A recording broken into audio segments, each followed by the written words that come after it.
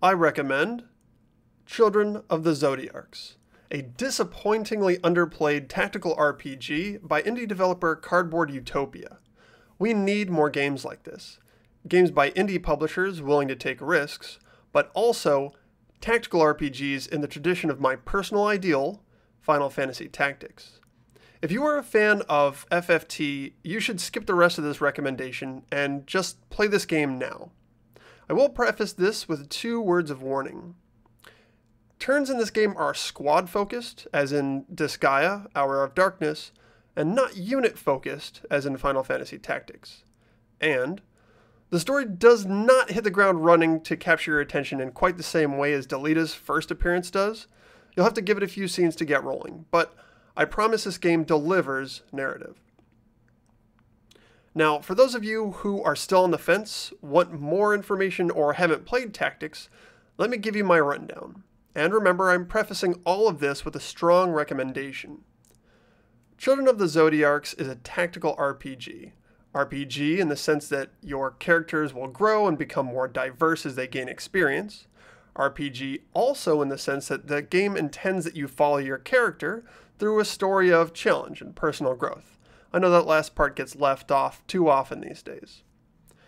Tactical, in the sense of it being a tactical RPG, means that you will be commanding a squad, not just one character. Typically this means giving orders to 2 or more characters each turn.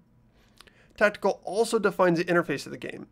Your characters will occupy spaces on a game board, not dissimilar from a chessboard simulation of castles, sewers, open streets, etc., with diverse elevation, obstacles, and all the parts that you might expect. Your enemies will also occupy spaces on this board, and each turn you will order your characters across this board, trying to get within striking range of your opponent without overextending or leaving yourself vulnerable to an ambush. Beyond that, the combat is mostly standard RPG fare, with attacks depleting characters' hit points and certain attacks covering an area that might hit multiple opponents. The real beauty of a tactical RPG is in positioning, facing, and area of attack. Where standard side-by-side RPG combat can handily challenge players to think about opponent weaknesses, limited resources, and other number-centric worries, only a tactical RPG can access the part of your brain that tells you to retreat to a high place to fire, get an obstacle between you and your foe, keep your back to the wall. Children of the Zodiarcs handles these mechanics a bit differently. You still run within range of an enemy and choose your attack, but your pool of attacks is drawn literally from a deck of cards that represent various knives, spells, and maneuvers. Damage and other effects are still determined by RNGesus, but his holy randomness takes the form of dice that you throw and re-roll. Different faces add damage, impose penalties, or activate special abilities. Card draw standing in for an ability list offers several new twists on these standard mechanics. For one, you don't just choose which abilities you take into combat, a la classes and FFT, but rather, you weigh how often you want to see those abilities by building a deck. If you want strong healing options, add 4 copies of a healing card to your deck. But if you only want an emergency heal as an option, add just 1, and try and find and hold on to that card in your hand. This allowed designers to offer more powerful abilities without worrying that they would be overplayed, by putting restrictions on the number of copies you can have in your deck. Chaining together multiple cards is definitely possible, allowing you to quickly run out of options if you aren't careful. Certain dice may offer you the chance to draw new cards automatically at the cost of damage or extra turns, but otherwise you'll see turns where you have to decide between charging your next opponent or spending a turn refilling your hand.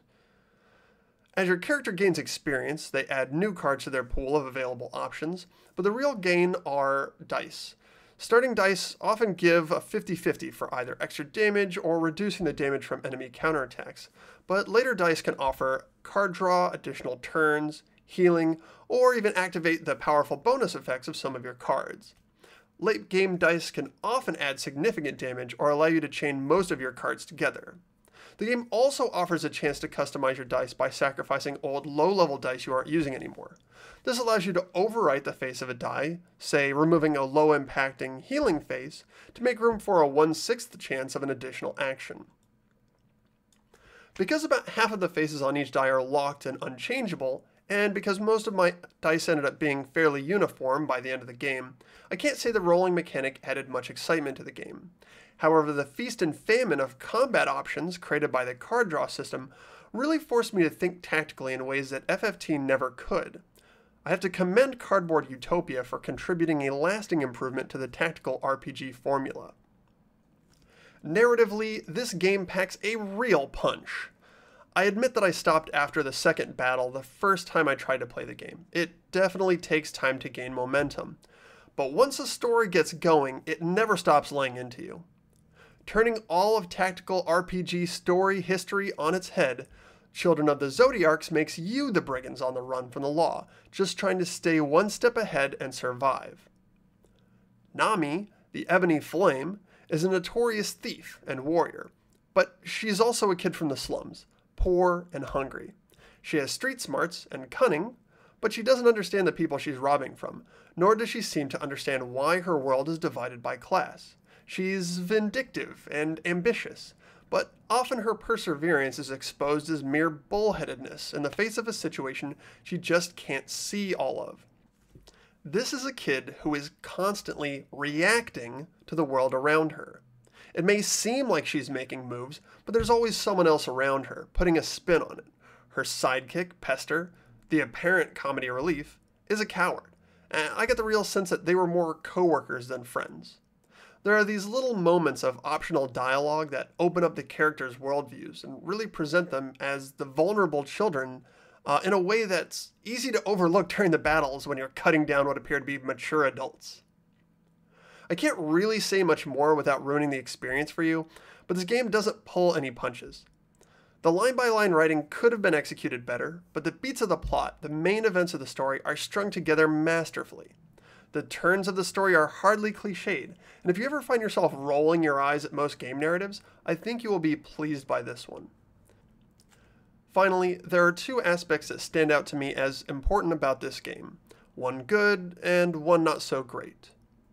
To get the bad out of the way first, I found the late gameplay to be fairly solvable.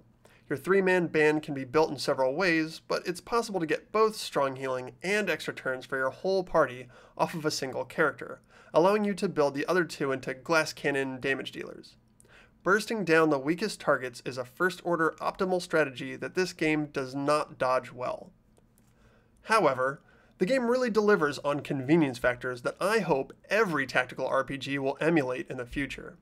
You are fully free to watch all of your enemies take their turns, see their rolls in order to determine what their strengths are, but once you fail a mission and have to replay it, the option to fast forward through enemy turns is invaluable. Really, we should all be having a forehead-slapping duh moment that this hasn't been implemented before. Allowing the dice rolls to be automatic saves a little time too, but the big time saver comes from the option to adjust enemy levels to your character's current level, preventing the need to grind. So that's my recommendation.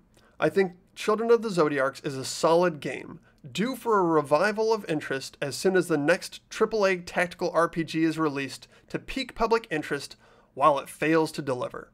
Children of the Zodiarcs. Go play it.